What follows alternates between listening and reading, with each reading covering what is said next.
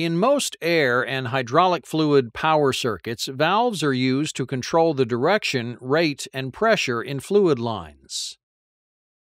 Control valves for these functions can be purchased with either manual or solenoid actuators.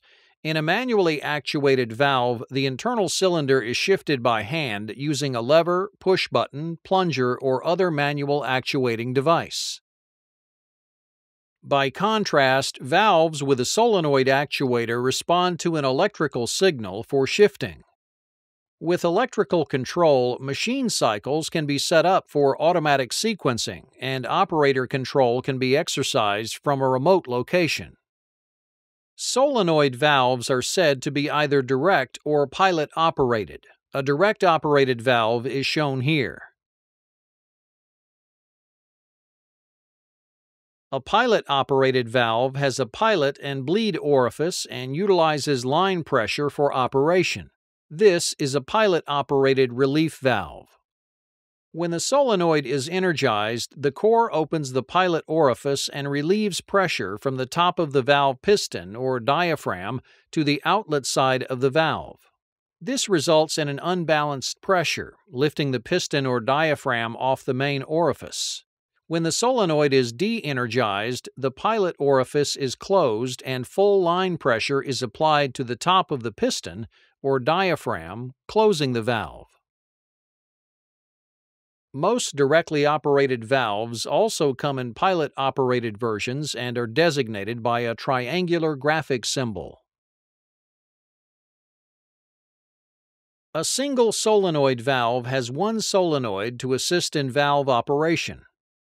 The valve spool shifts when the solenoid receives an electrical signal and is energized.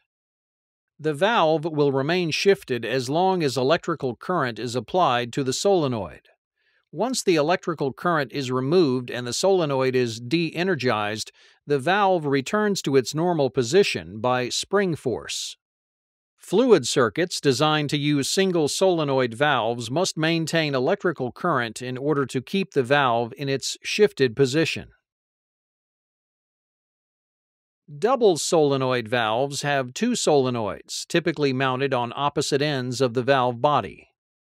This type of two-position double solenoid valve does not have a spring return. When the first solenoid is energized, the valve spool shifts into the first position. Even if the first solenoid is de-energized, the spool remains shifted. This is because there is no spring to return the spool to its original position. Energizing the second solenoid will send the valve to the second position. Even if the second solenoid is de-energized, the valve will remain shifted until the first solenoid is re-energized.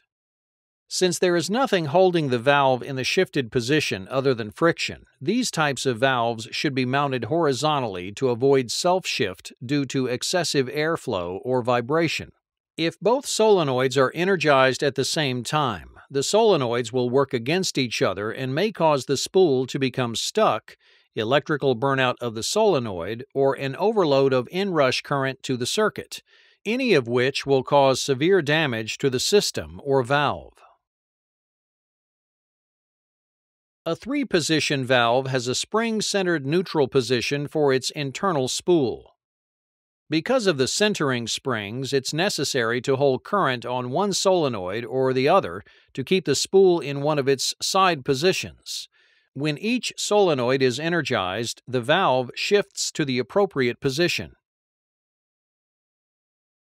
Anytime both solenoids are de-energized, the valve spool will spring to center and stop the fluid flow.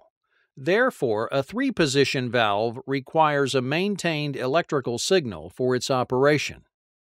As before, energizing both solenoids at once may cause damage to the valve or to the system. To prevent this from occurring, electrical circuits should be designed to make it impossible to have current on both solenoids at the same time. Solenoid valves are used in both hydraulic fluid and air systems to control direction on cylinders from deceleration or speed control and pump unloading or pressure control. The physical appearance of each component will vary greatly depending on brand, size, and type, so care should be taken to reference the appropriate manufacturer's guidance when choosing a solenoid valve.